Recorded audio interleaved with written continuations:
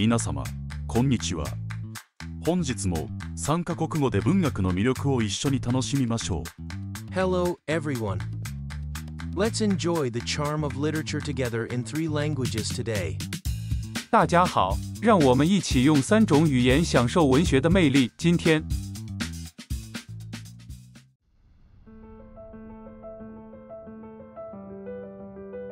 宮本百合子、播州平野。Banshu Plain by Miyamoto Yuriko. 宫本百合子、播州平原。物語は1945年8月15日、終戦の日に始まり、ひろ子が主人公として登場します。The story begins on August 15, 1945, the day of the war's end, with Hiroko as the protagonist.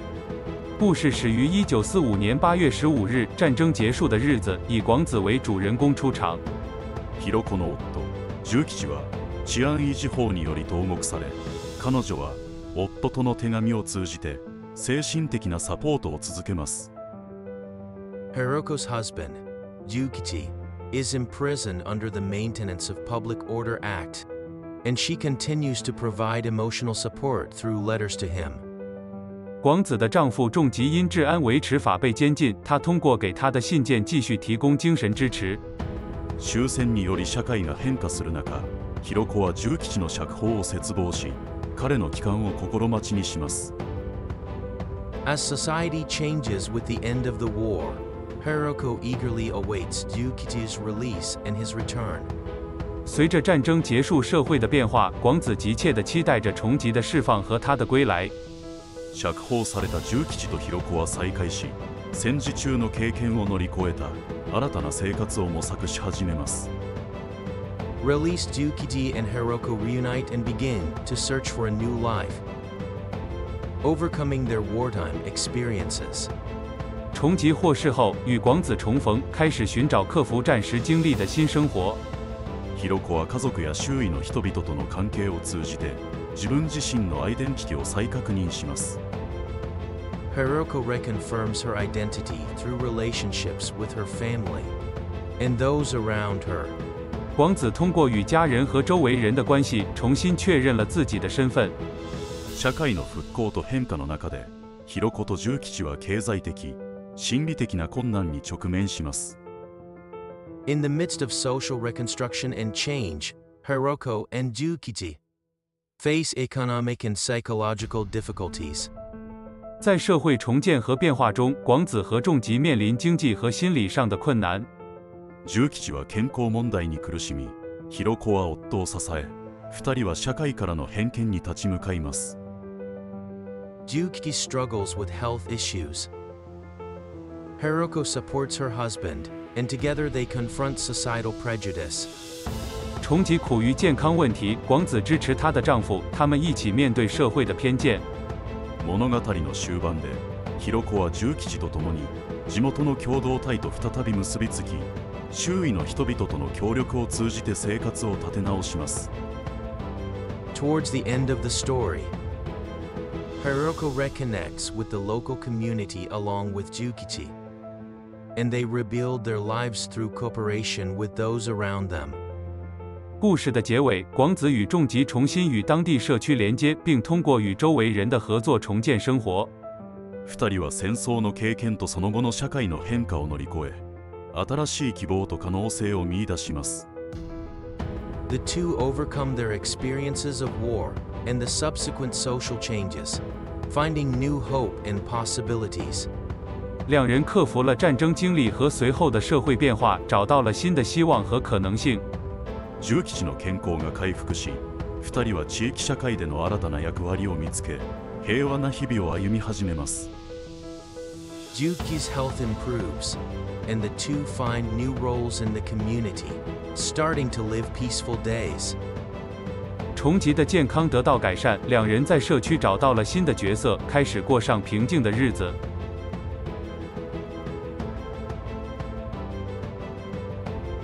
播州平野は宮本百合子による戦後の混乱と希望を描いた作品です。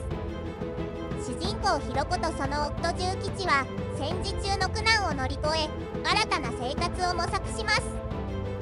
物語は戦争の影響が個人と社会に与えた深い傷跡とそれを乗り越えようとする人々の努力を描いています。2人の関係は変化する社会の中で希望と再生の象徴となります。Banshu playing by Miyamoto Yuriko is a work that depicts the post-war turmoil and hope. The protagonists, Hiroko and her husband Jūkichi, navigate through the adversities of wartime to seek a new life. The story portrays the deep scars inflicted by the war on individuals and society, and the efforts of people to overcome these challenges. Their relationship becomes a symbol of hope and renewal in a changing society. 播州平原是由宫本百合子創作的作品，描繪了戰後的混亂與希望。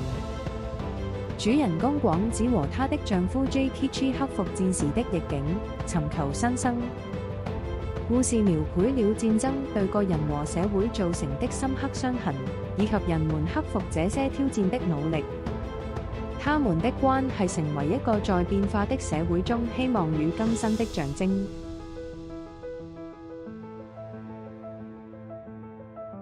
宮本百合子、播州平野。物語は1945年8月15日、終戦の日に始まり、ひろ子が主人公として登場します。ひろ子の夫、重吉は治安維持法により投獄され、彼女は夫との手紙を通じて精神的なサポートを続けます。終戦により社会が変化する中、ひろ子は重吉の釈放を切望し、彼の帰還を心待ちにします。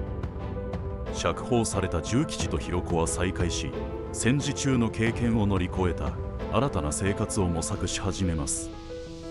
ひろ子は家族や周囲の人々との関係を通じて自分自身のアイデンティティを再確認します。社会の復興と変化の中でひろ子と重吉は経済的、心理的な困難に直面します。重吉は健康問題に苦しみ、ひろ子は夫を支え、2人は社会からの偏見に立ち向かいます。物語の終盤でひろ子は重吉と共に地元の共同体と再び結びつき、周囲の人々との協力を通じて生活を立て直します。2人は戦争の経験とその後の社会の変化を乗り越え、新しい希望と可能性を見出します。重吉の健康が回復し、2人は地域社会での新たな役割を見つけ、平和な日々を歩み始めます。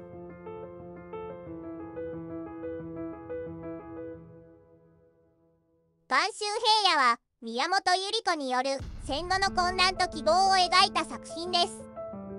主人公ひろ子とその夫重吉は戦時中の苦難を乗り越え新たな生活を模索します。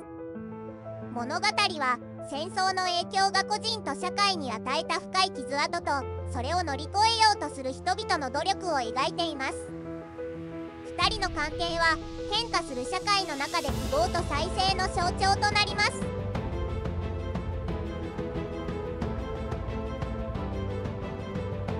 Banshu playing by Miyamoto Yuriko. The story begins on August 15, 1945, the day of the war's end, with Hiroko as the protagonist. Hiroko's husband, Jūkichi, is imprisoned under the Maintenance of Public Order Act, and she continues to provide emotional support through letters to him. As society changes with the end of the war, Hiroko eagerly awaits Jūkichi's release and his return. Released, Jūkichi and Hiroko reunite and begin to search for a new life, overcoming their wartime experiences. Hiroko reconfirms her identity through relationships with her family and those around her. In the midst of social reconstruction and change, Hiroko and Jūkichi face economic and psychological difficulties. Jūkichi struggles with health issues. Hiroko supports her husband, and together they confront societal prejudice. Towards the end of the story, Hiroko reconnects with the local community along with Jūkichi, and they rebuild their lives through cooperation with those around them. The two overcome their experiences of war and the subsequent social changes, finding new hope and possibilities.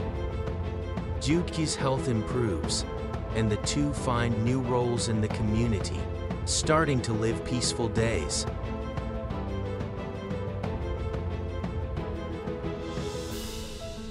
Banshu Plain by Miyamoto Yuriko is a work that depicts the post-war turmoil and hope. The protagonists, Hiroko and her husband Jūkichi, navigate through the adversities of wartime to seek a new life.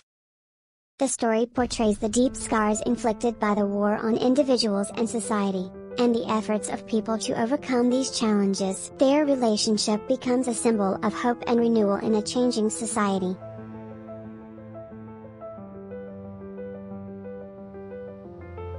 宫本百合子，播州平原。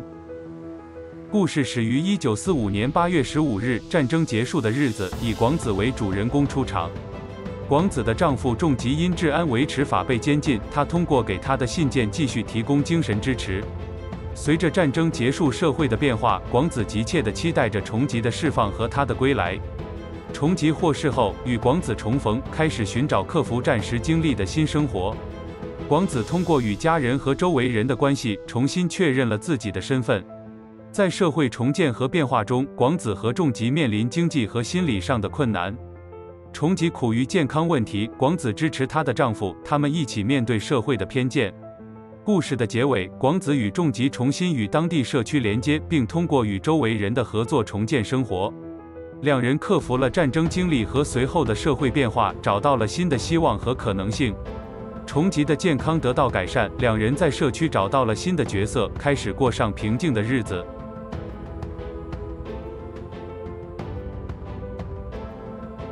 播州平原是由宫本百合子創作的作品，描繪了戰後的混亂與希望。主人公廣子和她的丈夫 Jūkichi 克服戰時的逆境，尋求新生。故事描繪了戰爭對個人和社會造成的深刻傷痕，以及人們克服這些挑戰的努力。他們的關係成為一個在變化的社會中希望與更新的象徵。